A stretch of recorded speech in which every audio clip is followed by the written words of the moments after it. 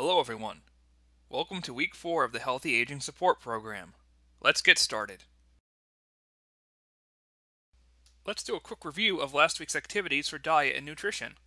We learned how to use the MyPlate method to help you make better food decisions, read a nutrition facts label to understand how food may impact your health, simplify your eating habits by stocking your cupboards and fridge with healthy foods, retain food nutrients to keep vitamins and minerals in your food when you cook it, improve recipes to make your favorite foods healthier.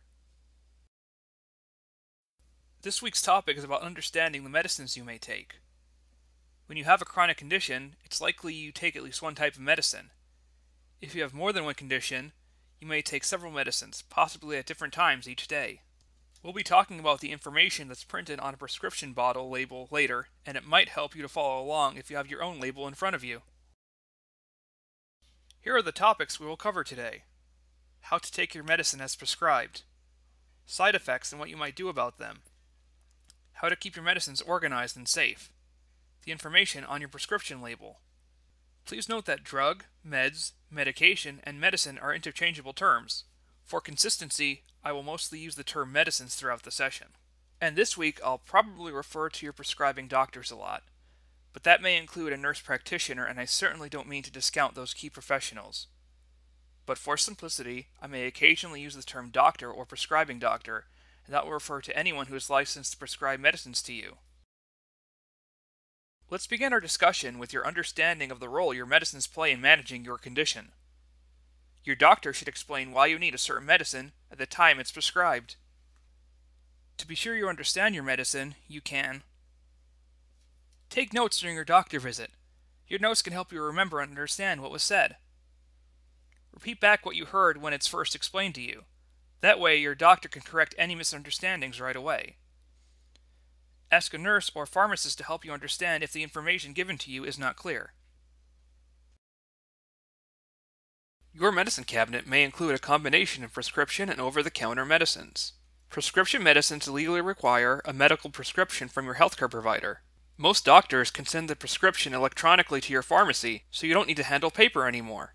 Over-the-counter OTC medicines do not require a prescription. You can buy them at grocery stores, convenience stores, and supermarkets as well as the pharmacy.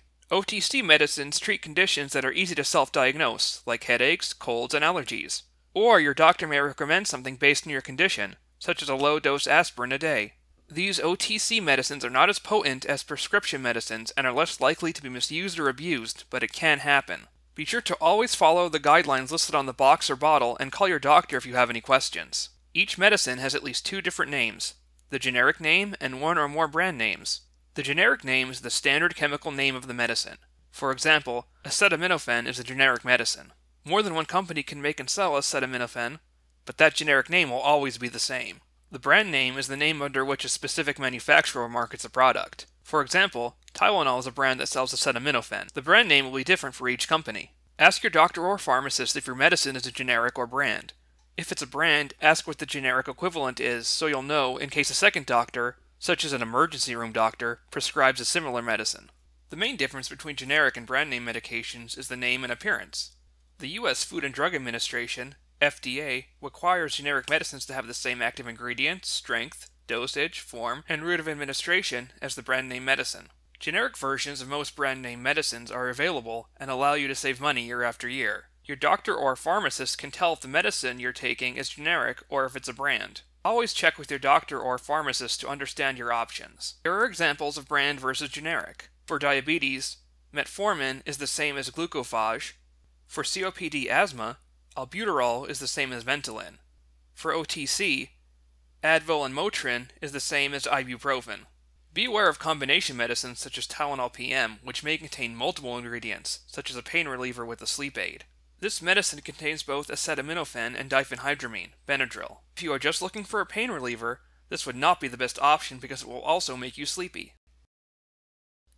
It's important to take your medicine only as prescribed. That means, fill the prescription at a pharmacy right away, take exactly the right amount as shown on the label, take it at the appropriate and same time each day. Your doctor chooses a medicine, dosage, and frequency to give you the most help to control your condition. Each medicine is different. Some work better if taken in the morning, and some work better when taken at bedtime. In fact, drugs often must be used at the same times every day to be the most effective. For example, if you take your medicine at 9 a.m. the first day, you should take it at around 9 a.m. every day. Take with or without food as indicated by the manufacturer of the medicine. And be sure to refill the prescription when you run low. You should know how many refills are written on your prescription and refill before you run out of medicine. Your prescriber or your pharmacist can help if you have any questions about how, when, and why to take your medicines, including what to do if you miss a dose or took your medicine incorrectly. Here are some questions to ask your doctor before you leave the office. How long should I take the medicine? Should I take it with water, food, or with the special medicine, or at the same time as other medicines? Should I take it before, during, or after meals? Can I take it with over-the-counter medicines? If so, when? What should I do if I miss or forget a dose? What foods, drinks, other medicines, dietary supplements, or activities should I avoid while taking this medicine? You may also want to ask questions more specific to your prescription. Do I need to evenly spread out the doses? For example, if the instructions say 4 times a day, does that mean I have to take it in the middle of the night? What do you mean by as needed? Are there any special instructions to follow? Can I use the prescribed inhaler for any breathing problems? Are there any alternatives if I have trouble swallowing tablets? May I crush or break the tablets? Does this come in liquid form? Here are some ideas to help you remember to take your medicines. Put them where you'll see them every day, like next to or inside your favorite tea or coffee mug. But keep safety in mind if any children live in your home. Use a pill box with separate spaces for each day, multiple times a day if appropriate. Look for the size and shape that best fits your pill regimen, lifestyle, or purse. Set a cell phone or watch alarm to remind you when to take your medicine. Plan ahead for food and timing requirements so you can take your meds at breakfast, after exercising, bedtime, or any other activity you do at the same time every day. Sync up with another person close to you, like your spouse, family member, or friend who also takes daily medicines. You can help to remind each other when your schedules coincide. All medicines, including prescription, over-the-counter (OTC), and herbal supplements, can have side effects. Side effects are unwanted or unexpected events or reactions to a medicine. Side effects can be minor, like a runny nose, or they can be life-threatening, such as an increased risk of a heart attack. To learn more about side effects, you can ask your healthcare professional about any possible side effects and what, if any, steps you should take to reduce the risk if you are prescribed a medicine. For example, he or she may recommend taking the medicine with food to lower the chance of getting nauseous. Ask your pharmacist for the patient prescribing information when you receive your prescription. This document will include possible common and serious side effects. Read the label and any stickers that the pharmacist attached to the prescription bottle. The label and stickers have information on how to take the medicine and will warn you about any possible side effects. Even if your doctor gives you a long list of possible side effects, it doesn't mean you'll experience all of them. Each patient is different.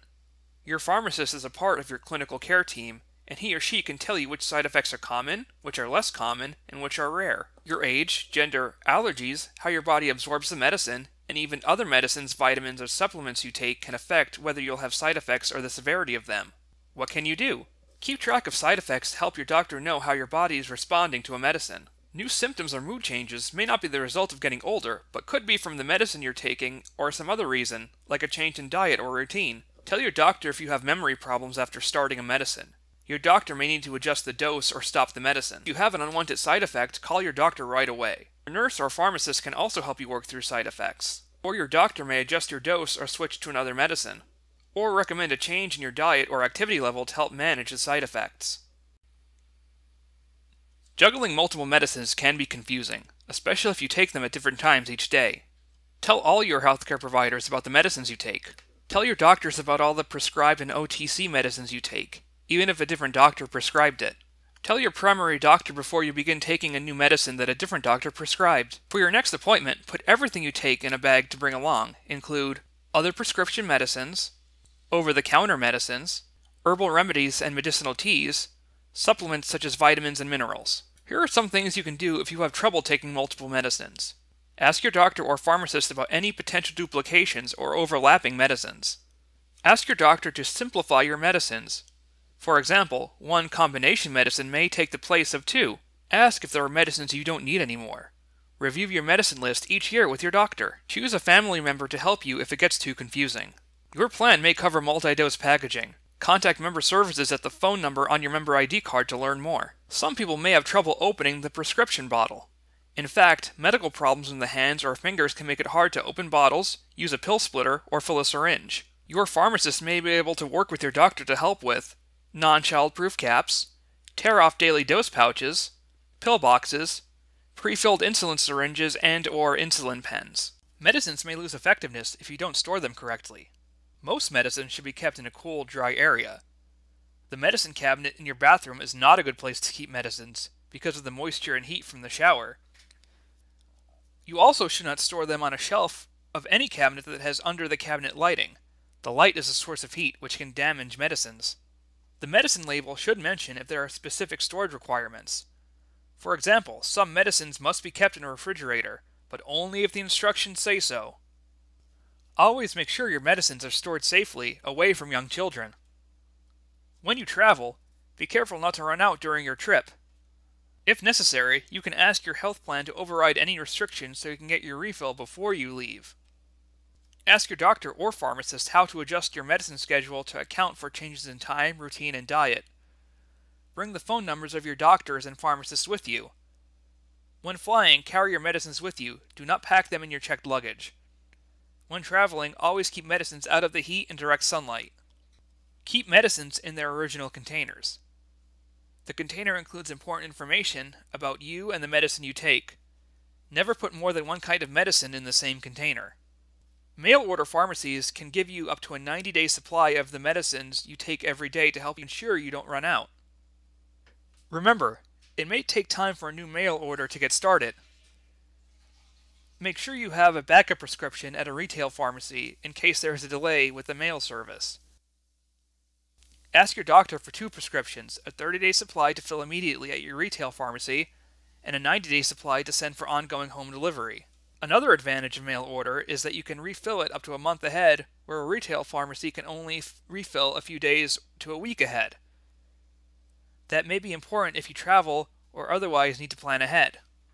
Though we have a session on safety later in this course, we'll briefly discuss safety with medicines in this session. The more medicines you take, the greater the chance of having a problem. When managing your medicine, make safety a priority to avoid unwanted side effects and harmful interactions.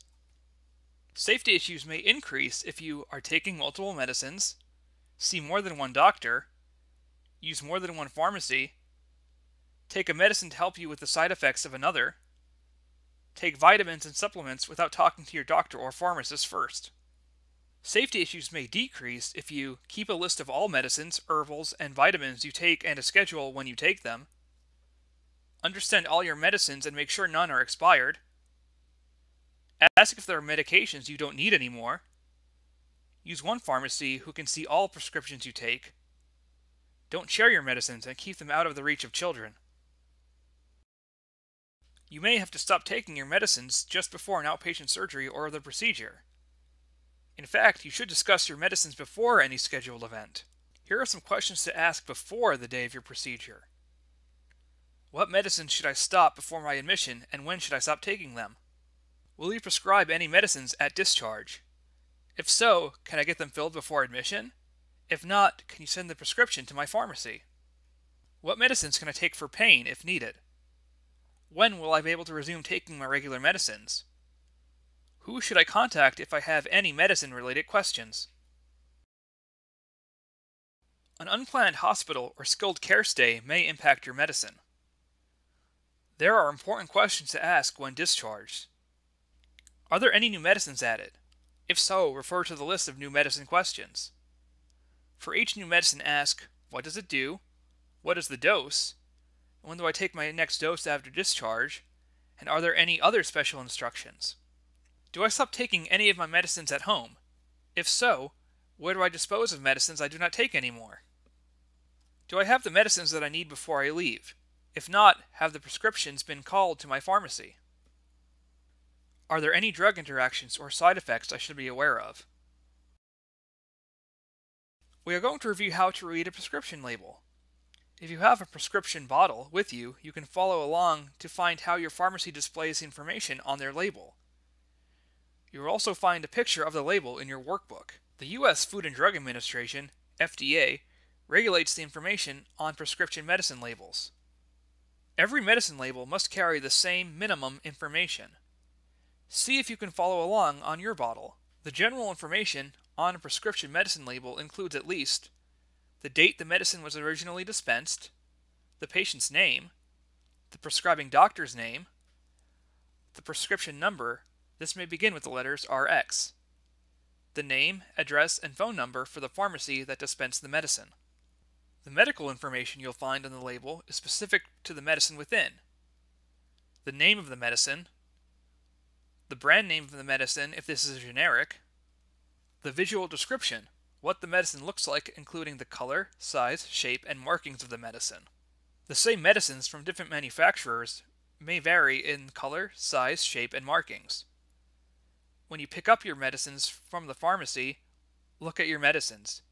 Ask questions if the color, shape, size, and markings are different than you expected.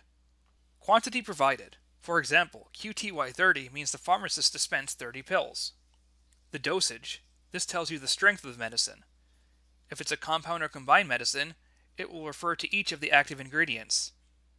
A pill might state how many grams or milligrams, while a liquid might refer to milliliters of the active ingredients. The number of remaining refills. The expiration date. Medicines can lose their effectiveness over time, so be sure to safely discard any that are outdated. Talk to your prescribing doctor about renewing the prescription. Instructions. For example, take 1 tablet by mouth daily. It can also include details like whether you should take it with food or if morning or before bedtime is appropriate. Warnings. This tells you about any severe side effects or harmful reactions with certain foods or other medications. It may also describe who should not use the medicine. These may appear on the label or as an attached sticker and may appear in all caps. For example, this medication may cause drowsiness, or limit time in sunlight when taking this medication. That concludes our discussion on medicines. I hope you'll take some time to complete the medications list in your workbook. I can't stress enough how important this is. Share your list with all your doctors and healthcare providers as well as your family. And remember to keep 1 or 2 copies in your wallet or purse for emergency or urgent care needs. You might also want to explore the HealthWise knowledge base to learn more about managing medicines and strategies that best fit your lifestyle. There's a list of suggested search topics in your workbook.